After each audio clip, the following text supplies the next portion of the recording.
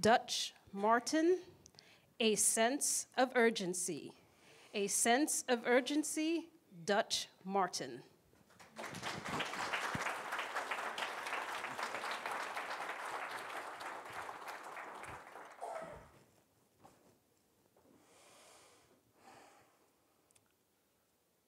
Phalanges, metatarsals, talus, tibia, fibula, patella, femur.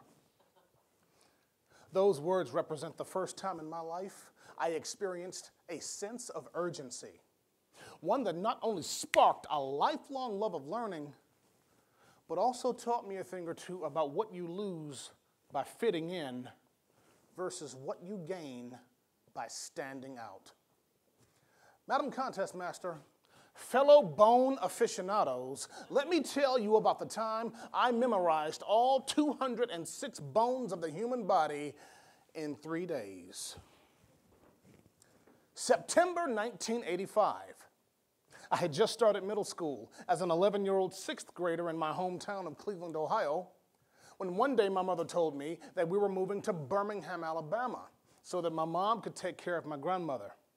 Later on that month, Mom and I packed up and relocated to the deep South, where I had to enroll in a new school, make new friends, and for the first time in my life, put some twang in my slang. My next challenge as the new kid in school was getting caught up on all of my schoolwork. Case in point, 6th grade science class, where Mr. Ezel, the bearded, stoic science teacher Monday through Friday, and as I soon discovered, ordained Baptist preacher on Sunday morning, was teaching the class the various systems of the body, the nervous system, the muscular system, etc. By the time I arrived, the class was on the skeletal system, the lovely bones. Apparently, after almost 3 weeks, none of the students had studied, nor could anyone recite all of the bones of the body, and Mr. Ezel was not happy. At that moment, I felt my first sense of urgency to learn the skeletal system as quickly as possible and would use the upcoming 3-day weekend to do so. Now, before the age of the internet, there was the age of the encyclopedia. My grandmother had a beautiful leather-bound set in her living room china cabinet. On a Thursday evening, I took them all out and spread them across her dining room table. Then I spent all day Friday, all day Saturday, and all day Sunday delving into the bones.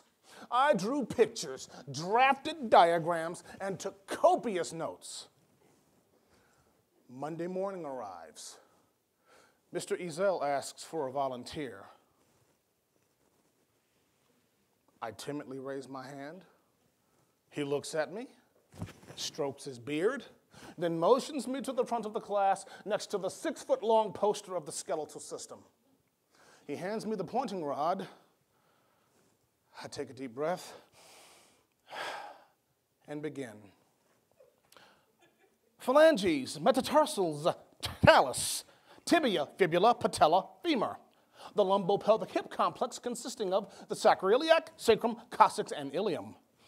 Phalanges of the hand, metacarpals, carpals, radius ulna, humerus, scapula, clavicle, sternum, rib cage. The bones of the skull consist of the mandible or jawbone, the maxilla. The 3 smallest bones in the body located inside the ear are the malleus, incus, and stapes. Moving on up, we have the frontal eminence, parietal eminence, the temporal bones, and the occipital protuberance.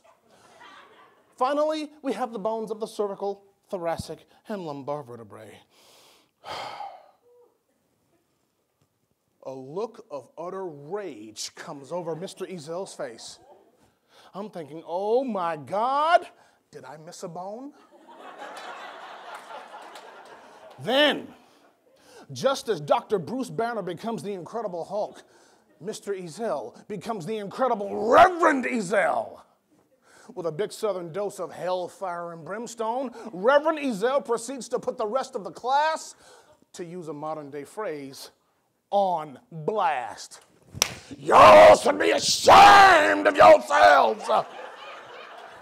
I've given y'all 3 weeks to learn the bones of the body. And this young man, I said, this young man does it in 3 days. Y'all should be ashamed of yourselves.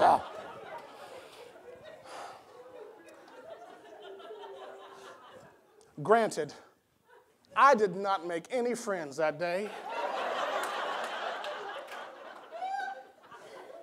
But here's what I learned.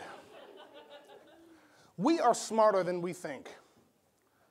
But oftentimes, as young people, we sacrifice our intellectual potential for social acceptance, which is exactly what I did for years afterwards, by cutting school and goofing off in class instead of applying myself academically. Why? Because I was in the grips of a second, common, yet more pernicious sense of urgency. I wanted to fit in. Then one day, seeing the path I was on, it was my high school French teacher who put me on blast. Monsieur Martin, he said. In all of my years of teaching, I have seen so much talent and potential wasted because promising young people like you chose to fit in instead of stand out. Is that what you want, monsieur? At that moment, I experienced my most powerful sense of urgency to date, to stand out from the crowd and become the lifelong learner I was meant to be. From that point on, that's exactly what I did. And because of it, I also became the first African-American male student in the history of my high school to graduate at the top of his class.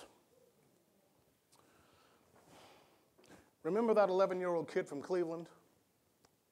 Well, ask yourselves this question. If that young man,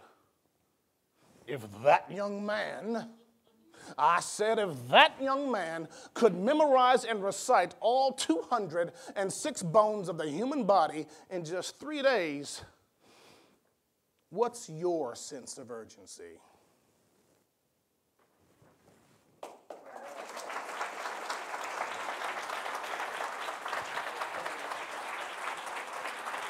Nailed it. Thank you.